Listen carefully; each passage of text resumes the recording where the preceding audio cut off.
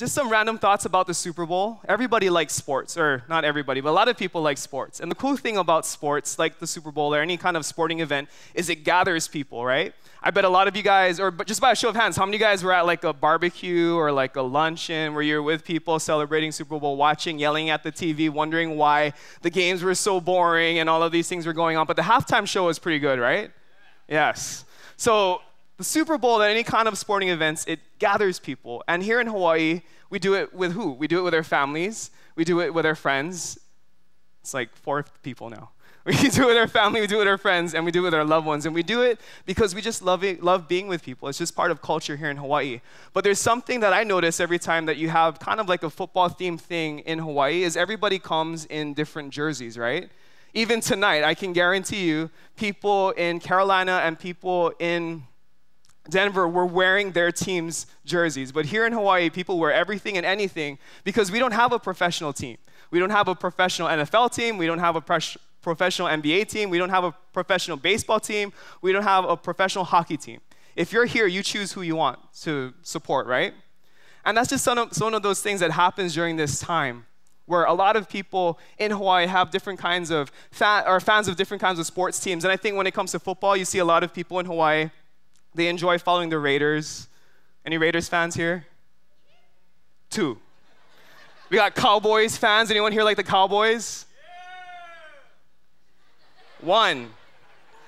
This is not making me look very good. How many of you guys like the 49ers? Okay, there's a little bit more. How many of you guys like the Steelers?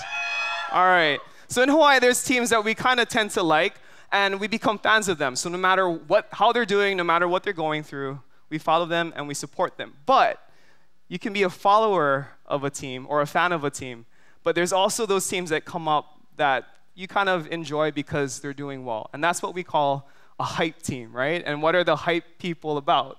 They're bandwagon fans, right? And we kind of know about a couple teams in Hawaii that weren't really important. Is that the right word to say? It wasn't really important. Like, who cared about the Washington, or the Seattle Seahawks, right? Until they became really good.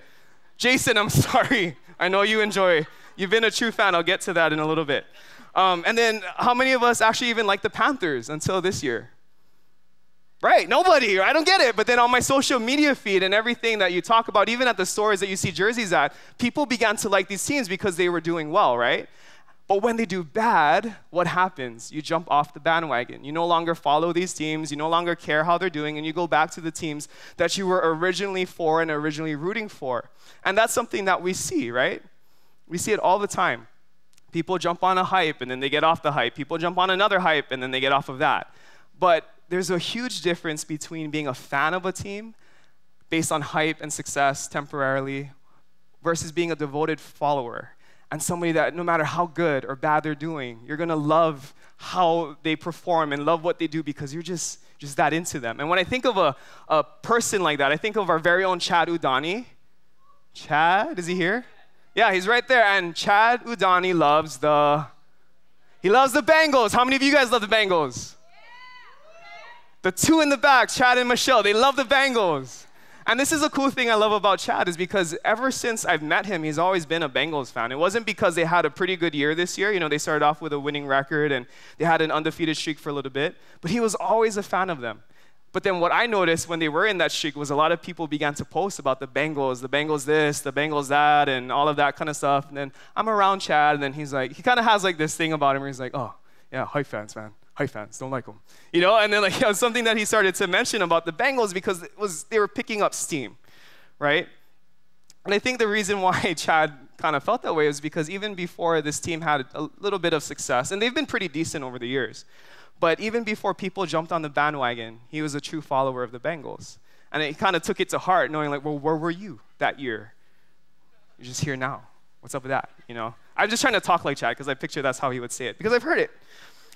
But the reality is this, is sometimes we're like that with God, right? We jump on the bandwagon because we had an amazing experience at service. We heard an amazing word. We had a great time in worship. Somebody said something over us when they were praying that we really liked. And then we kind of look at God and we're like, I am all in. I am ready to be a follower forever and ever and ever. But then the thing is, right, when that hype dies, when things start to kind of go wrong, when the whole Christian thing gets boring and the same song gets played over and over and over again at worship, at service, when you've heard every message, when you've read every scripture, and then when all of the things that are going around in the world look a lot more better than coming to church on a Sunday, we jump off the bandwagon of Jesus. And sometimes it's not that shallow. Sometimes we pray, right? We pray to God, God, answer my prayers. Heal this person. Bring breakthrough in this area of my life. Provide for my finances. Provide for my career. And we expect God to do all of these things. And maybe on our timing, maybe not in the way that we expect. He doesn't meet our expectations.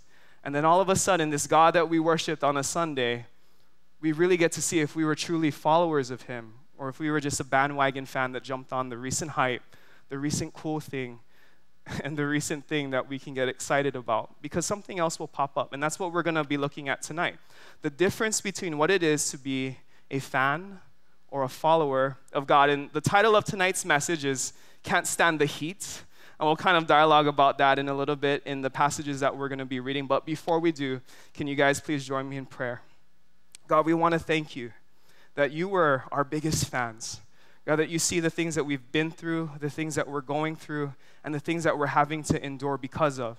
God, and even though we're so fickle sometimes with how we view you, where we put you on our time, where we put you on our boundaries and our expectations, God, we thank you that you've remained patient and you've remained the same yesterday, today, and tomorrow. God, we pray that this evening that you will speak to every single one of us, that you will impart something that's real in us. God, and I pray that you will even show us in our hearts the difference of what it is to be a fan or a follower, because as we look into your word tonight, there's a huge difference. There's a big difference, and you want to take us from fan to eternal follower. And we thank you for every person here. Not one person is here by accident, God. You're speaking to them even at this moment. We thank you and we praise you. In Jesus' name, everyone said, amen. In your notes, number 1 says this: a follower of God stands firm in their faith. And tonight we're going to be looking in the book of Daniel, specifically Daniel 3. And let me just talk a little bit about it and set it up. So in Daniel 3, you're introduced to a few guys, and they're from Judah. And in Judah was a bunch of Jews. And basically, if you were a Jew, that meant you were God's chosen people in the Old Testament. You were his chosen sons and daughters. And you worshiped God. You lived by his word. You did everything according to that. So there was Daniel, and Daniel was a prophet, and he was one of the top prophets of his time. And he had a couple friends, or 3 friends, and their names are Meshach, Shadrach, and Abednego. And all of these guys were really good at what they did. They were cultured. They were educated. They were witty. They were articulate. They were smart. They were kind of like that higher end set of people in Judah. And they loved God. They were devoted to God. They were devoted to his teaching and his law. And they followed him everywhere that God had called them to go. That's just who they were. And in essence, they were basically college students like us, or young adults. Meshach, Shadrach, and Abednego, and Daniel, a lot of people believe, were our age. In their, well, I don't know how young or old you guys are personally, but a lot of them believe that they were in their 20s to early 30s. Meshach, Shadrach, and Abednego, and Daniel. Now, this is in Judah, and then all the way in Babylon, as if it's this side of this place, right? Babylon. Different place. There's this guy named King Nebuchadnezzar. And King Nebuchadnezzar was obviously a king, and he dictated everything that was going on. And he wanted to build his empire and build his kingdom. And what he wanted to do was bring in the brightest, the smartest, the wittiest, the most cultured, and he wanted them to grow in Babylon, learn what he knows, teach them about their culture, teach them about the way that they did things, and he wanted them to be the leaders, the movers, and shakers of Babylon. So he sends out his officials, and the officials go, and they go to Judah. And then they find Meshach, Shadrach, and Abednego, and Daniel, and they're like, yo, you guys need to come with us to Judah, or to Babylon, because you got to meet this king, and he wants to use you guys to do great things. So Meshach, Shadrach, Abednego, and Daniel, they all go, and when they go to Babylon, they get a lot of favor because God made them amazing people. God gave them gifts and talents. Daniel was a dream interpreter. He was a prophet. And in that time, King Nebuchadnezzar had this dream that he wanted to be interpreted. And he asked all of these people, the magicians, the enchanters, the witchcraft people, he was like, hey, tell me what my dream means. And nobody was able to answer them until one of the officials was like, hey, try this Daniel guy. So Daniel prays to God, and he asks God to reveal what this dream was. God reveals it to him. He goes to King Nebuchadnezzar, and in an instant, King Nebuchadnezzar is like, you guys, you 4 from Judah, you guys are amazing people, and I want you guys to be officials in Babylon. So immediately they're raised up into Babylon and as officials of King Nebuchadnezzar's kingdom. And let's pick it up in Daniel 3, verse 10 to 12, because King Nebuchadnezzar decides to make a law. And this is what we're going to read right now.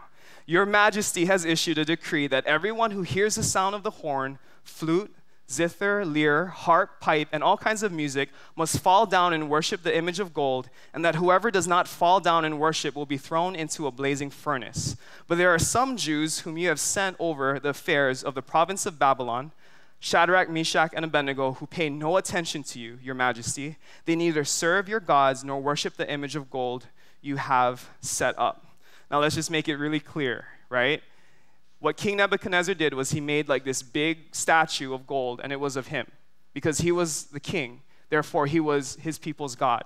And what he wanted to do, if you ever heard a flute or a musical instrument playing, was wherever you were, if you were in Babylon, you had to bow down in that moment to wherever this golden statue was placed, because he is the king. He makes the rules, and he has authority over your life. But what the officials find out is Meshach, Shadrach, and Abednego were unwilling to bow down. Right? And the reason why they were unwilling to bow down was because they put God first. God was number one in their life. And we know that because the Jews followed the 10 Commandments. And one of the 10 Commandments was this: you shall have no other gods before me. And there was no compromise in Meshach, Shadrach, and Abednego. Their God was their God. They would not bow down. They would not put aside their faith or compromise their faith because somebody told them to bow down to another God. And I think that's something that we need to look at in our lives, because basically what they were unwilling to do was put an idol before God. And what an idol is anything. It could be a person, it could be your career, it could be money, it could be your personal mindset, your preference about life, or whatever it may be. If you put that thing and that dictates your life before the law and truth of God's word, it's called an idol. And a lot of us have idols in our lives. It's true. I have idols. We all have idols. There's things that we always have to wrestle with as believers. Is just man, is this God or is this me? Is this relationship honoring God? Is the things that I'm pursuing in my life honoring God? Is my perception, is my unforgiveness, is my attitude, is the things that I say honoring God? Is the people that I'm trying to please honoring God? Is the things that I'm doing to please the people that I want to please honoring to God? And if it's not, but you're pursuing those very things because it brings you gratification, it gives you affirmation, it gives you security before God, and that's an idol in your life, and it's something that you've put before God. But this was something, and it could be a statue. That was the idol that was in Babylon. It was a statue. And we have to look at our lives. What are those idols? Because I think tonight God is surfacing things in all of our hearts. Because the point of part one is this: a true follower always puts God first. We're in the Super Bowl Sunday, so I figured as we kind of carry on with tonight's message, we kind of put in some football-themed examples and storylines. And I don't have a whole lot, but this past December, I got to have an amazing experience that's always been on my bucket list, which was to watch a professional football game at an NFL stadium live. So Pastor Billy, Pastor Kalai, Michelle Paxton, and myself, we had to go to Washington, D.C., and we went to Washington, D.C. because every nation campus, we had a staff summit. And we had a free Monday. So we decided to go watch the Washington Redskins at FedEx Stadium host the Dallas Cowboys.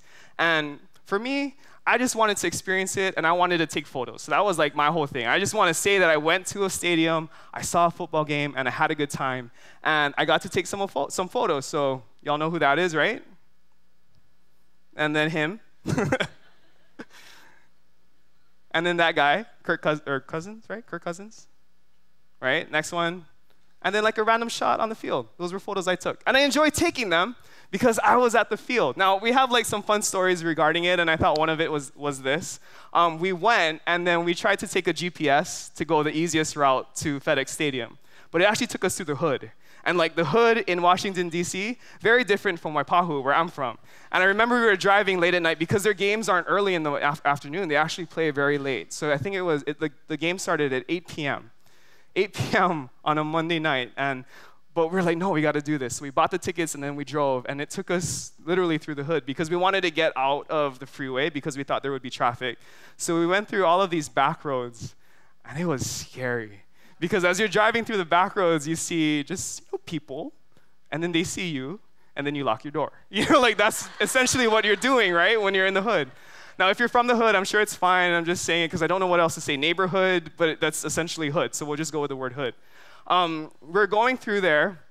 We get to FedEx Stadium, and we're running late, okay? And we're like, okay, we're gonna go park, but where are we gonna park? And then we saw like the entrance to park. But then when we got there, we saw a sign that said season ticket holders only. So we weren't supposed to park there. But then we went there, and then we're like, oh, we're going to have to turn all the way around. We're going to get rerouted, and then we're going to go around and around and around, and then we're not going to be able to watch the game. And we were already preparing, or I wanted to see the kickoff, personally, and I wanted to see like the national anthem and all of those kinds of things, too. And I was like, oh, we're not going to get to see it. So we get to the guy at the gate, and then Michelle was like, hey, like, we're so sorry, we're from Hawaii. If you're on the mainland and you need to like just excuse yourself for things that you're doing that's not of mainland etiquette, just say that you're from Hawaii, and then everyone like gives you a thumbs up and like, it's okay. So anyway, we're there, right? And then we're at the gate, and then Michelle's like, I'm so sorry, we're from Hawaii, and we're in the wrong parking lot, like we're not season ticket holders and all this kind of stuff. And then the guy kind of looks at Michelle, and then he's like, yo, but you can park here for $20. And then I was like, oh. And then I'm in the back just kind of like just watching this, and then Michelle's like doing all of this on the side, and then she gives him 20, and then we get to park in the season ticket holder lot, which was super close to the entrance, and we basically got to go in, and it was awesome. And then when we got in, you see all of the fans, because it was a huge stadium. There were so many people. Like Aloha Stadium like sits 50,000 people, but that is FedEx Stadium. And I also took that photo. It was really nice, right? But when we got in, we actually somehow magically ended up next to the field. Legally, maybe not legally, I don't know. But we were there, and that's where I took the initial photos. But then we had to go all the way to the top, to the nosebleed section, standing room only, and that's where we were located.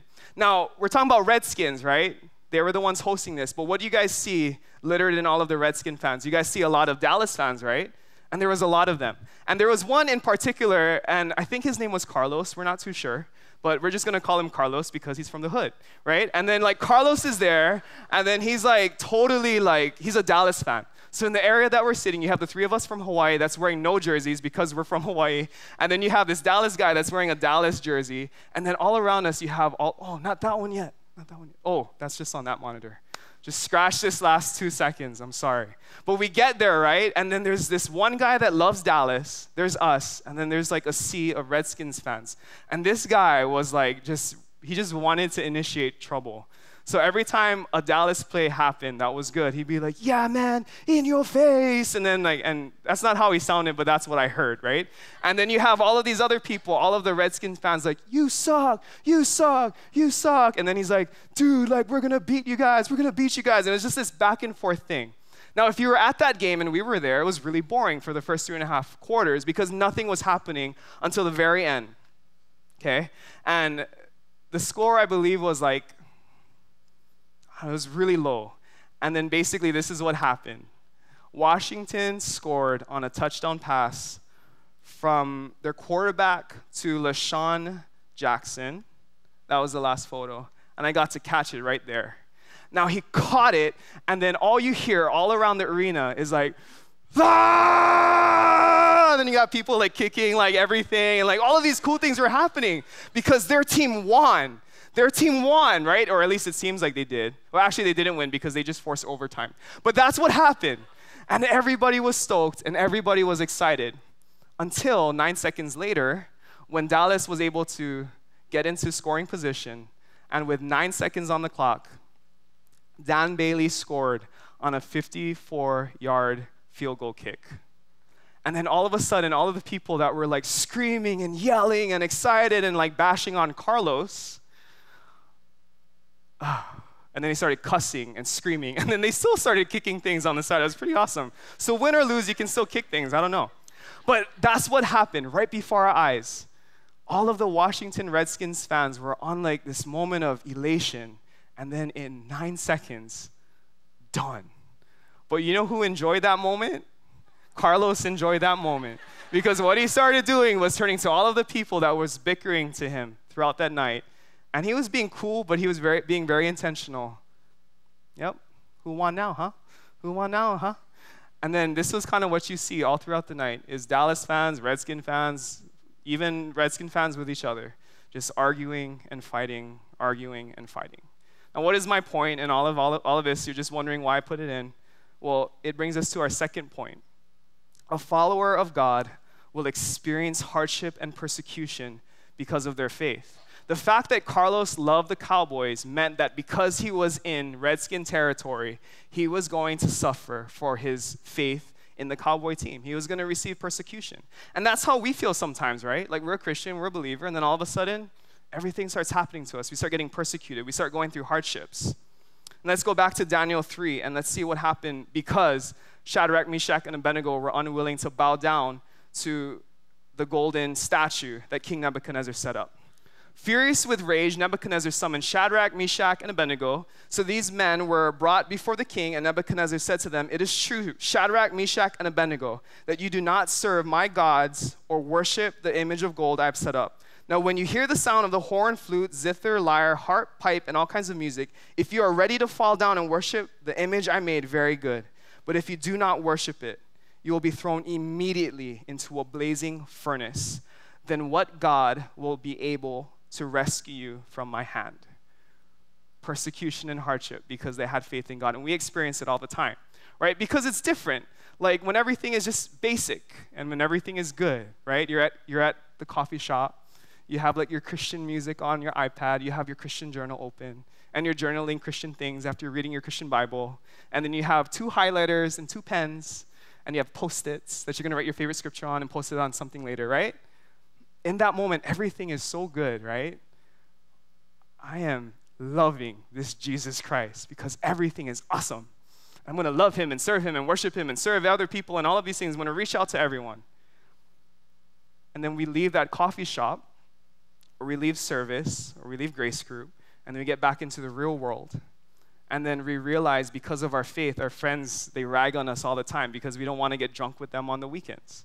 You know? We start to lose like relationship with our boyfriend or girlfriend because they're like, man, if you're going to live purely and you don't want to have sex until we're married, gone, right? And let's get real. Like sometimes it even gets hard with our family members. We're like in a moment where you're seeing your father abuse your mother. What are you going to do then? You're just going to have to deal with it because this God loves you? Or is it because you expect it to be better than how it already is? Like these are the real moments that we receive as Christians, right? When people look in you in your face and they basically ridicule you and persecute you because you choose not to do certain things or because you do certain things. Or let's even take it personally, right? Like there's things that sometimes we pray about. There's things that we're believing for. There's things that we want God to bless us with or bless someone else with, and it doesn't turn out the way that we want. And then we shake our fists at God and be like, well, how are you going to do this to me? Why didn't you do what I asked you to? Because you love me, right?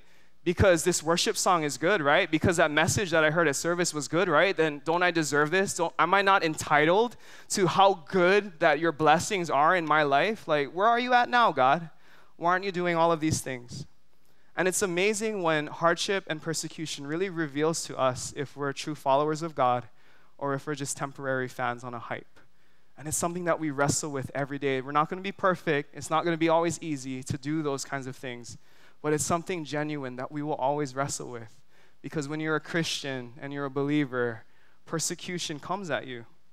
And see, the reality is, like, we get worried because when we lose those idols, right, those things that we care about, if we lose that relationship, if we lose that status or the popularity, if we lose friends in the process and all of these kinds of things, then what does that mean for me? What does that mean for me if I lose my status and popularity? What does it mean to me if I lose my finances or I lose this or I lose that? And we wonder, does God still love us? But the thing is, Meshach, Shadrach, and Abednego, they weren't facing popularity. They weren't facing a relationship. They were facing their lives. Because if they chose not to bow down to the golden statue, it was made very clear to them they would be thrown into a burning furnace and they would die. And in that moment, what did they do? Is they chose to honor God. And we'll look at that in a little bit. But see, the thing when it comes to persecution when you're a Christian, it's part of the game. It's part of what you go through. Let's look at 1 Peter 4:12-16. Dear friends, do not be surprised at the fiery ordeal that has come on you to test you, as though something strange were happening to you. But rejoice inasmuch as you participate in the sufferings of Christ, so that you may be overjoyed when his glory is revealed. If you are insulted because of the name of Christ, you are blessed, for the Spirit of God and of the Spirit of glory and of God rests on you. If you suffer, it should not be as a murderer or a thief or any kind of criminal or even as a meddler. However, if you suffer as a Christian, do not be ashamed, but praise God that you bear that name. If you're here tonight and you're suffering, you're feeling like you're being put into a furnace because you love this God and you want to honor him with your life, welcome to the club. That's what it's about. That's what we go through.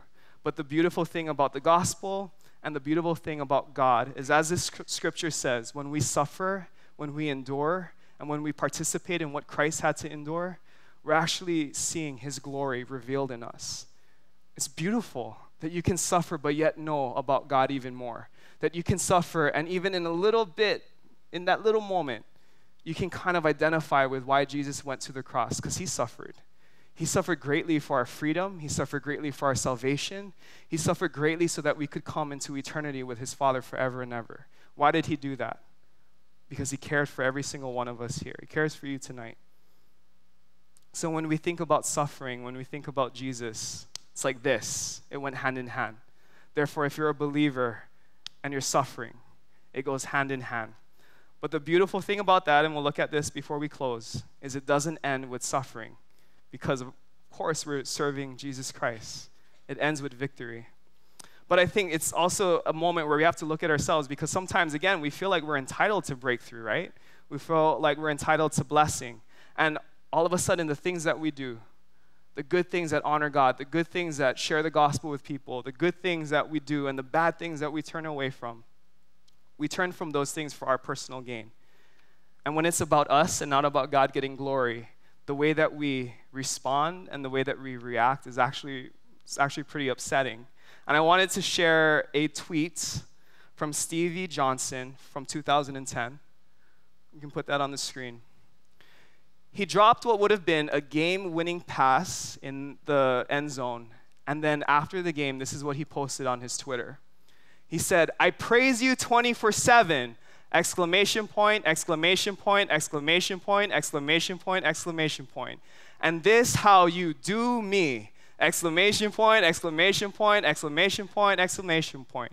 You expect me to learn from this. How? I'll never forget this ever. Thanks though, ...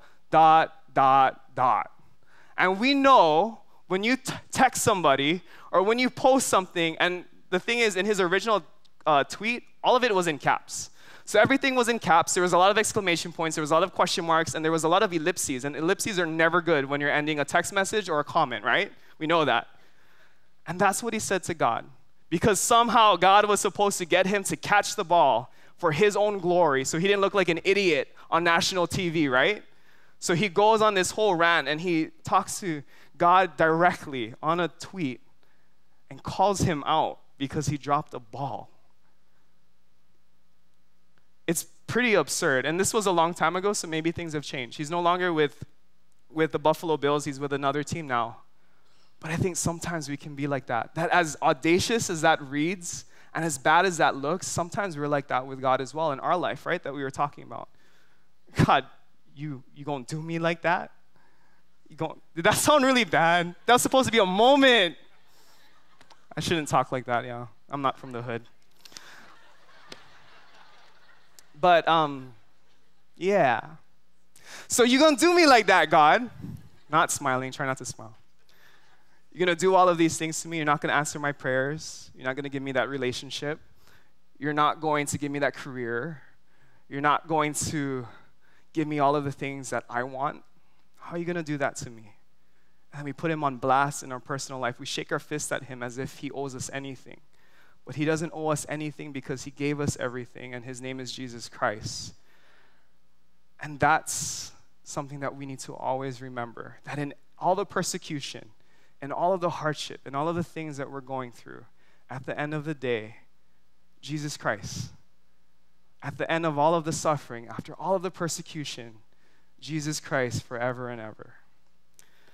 Point 3 in your notes, a follower of God is confident in God's promise to save them from eternal death. And let's go straight into Daniel 3:16-18. Shadrach, Meshach, and Abednego replied to him, King Nebuchadnezzar, we do not need to defend ourselves before you in this matter. If we are thrown into a blazing furnace, the God we serve is able to deliver us from it, and he will deliver us from your majesty's hands. But even if he does not, this is key, it's what he says. Even if he does not, we want you to know, your majesty, that we will not serve your gods or worship the image of gold you have set up. It was their even if faith that was radical. They believed that God would save them because that's what it says in God's word. God's word says that he saves. They believed in that. But this is what they say. This is what they said. But even if he doesn't, we will not bow down to your God because our God is greater. Our God deserves our worship. He deserves our praise. And if we're going to die in a burning furnace, so be it. Because God promises to save us and give us eternal life. And now, this isn't in your notes, but I'm going to explain what happens after this. King Nebuchadnezzar goes 7 times hotter in the furnace. He gets his strongest men, which wouldn't be me, but he gets his strongest men. He grabs Meshach, Shadrach, and Abednego, and he ties them up so that they can't be removed from the furnace. He throws them in the furnace. And in the moment of doing that, because the furnace was so hot, the soldiers that tied Meshach, Shadrach, and Abednego burned away in an instant because it was that hot. They were thrown into the furnace, and then King Nebuchadnezzar is shocked because he expects them to burn instantly, just like how his disposable soldiers did. But then he sees a 4th person in the furnace, and then he announces to the people that are around him, it's like a son of God is in the furnace protecting them. And then he releases them from the furnace, they come out. And then King Nebuchadnezzar realizes that somebody in there, the God that they were unwilling to put behind the God that he was trying to get them to bow down to, that God saved them. That God saved them, and he sent a son into that furnace to deliver them from what should have been their death. And here's the cool thing about that, is in verse 29 of Daniel 3, the king of all of Babylon, King Nebuchadnezzar, the one who puts every decree into motion, the one that can get people to die just because they don't obey him or don't bow down to him, this is what he says, for no other God can save this way. No other God can save this way. And what he does in that moment, and this is kind of funny if you look back on it, is he makes a decree. He makes a new law. And this new law says this: if anyone in Babylon goes against the God that Meshach, Shadrach, Abednego follow, they will be immediately chopped up into pieces, and their homes will be put into rubble, or be made into rubble. Basically, he'll destroy their homes. It's crazy. This guy that believed so much that he could burn these believers away because they didn't bow down to him and his statues and his gods. Not only did they get set free, but they get set free, and then he totally turns on everybody else. And he says, I'm going to promote these people. And now Meshach, Shadrach, and Abednego weren't just the guys that were spared. They were guys that were promoted into higher levels of authority, higher levels of influence, and higher positions in Babylon. Why? Because they had faith. And here's a cool thing, because a lot of scholars believe, what does that mean? He saw a son of God. There was a son of God in all of this. That son of God is Jesus Christ. And a lot of people believe that God did send his son. There was a son in that furnace that was protecting Meshach, Shadrach, and Abednego. And that God that sent that son is the same God that sent Jesus Christ for every single one of us to not only have to endure, but prosper and thrive, even in the midst of our suffering, even in the midst of our turmoil, even in the midst of what looks like our destruction. This God, this Jesus, wants to save you from it. With that said, could the keys come up from worship? And could the volunteers that I asked to come up? Hurry up, just for the sake of time. Because this is the wrestling that we go through, right? Like, okay, you're telling me that there's this God that wants to save me. Can all go over here? That there's this God that wants to save me. There's this God that wants to provide for me. There's this God that wants to give me eternal life, but I don't see it right now.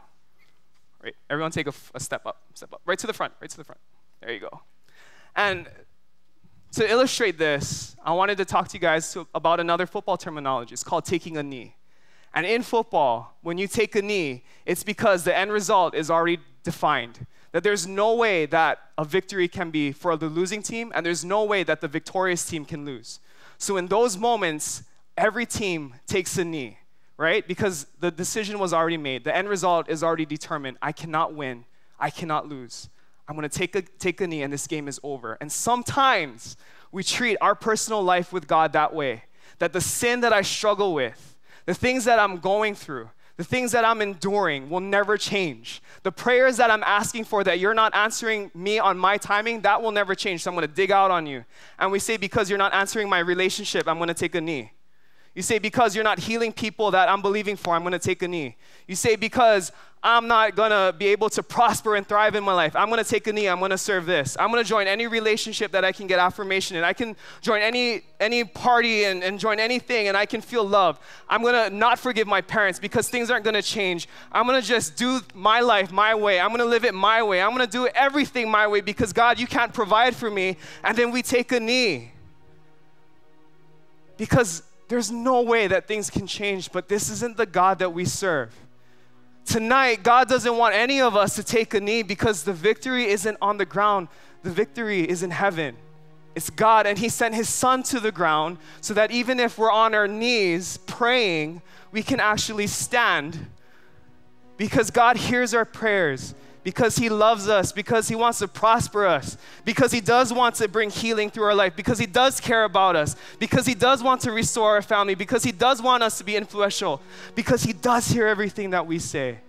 The God that we serve wants this generation to stand. You guys can go off. Thank you.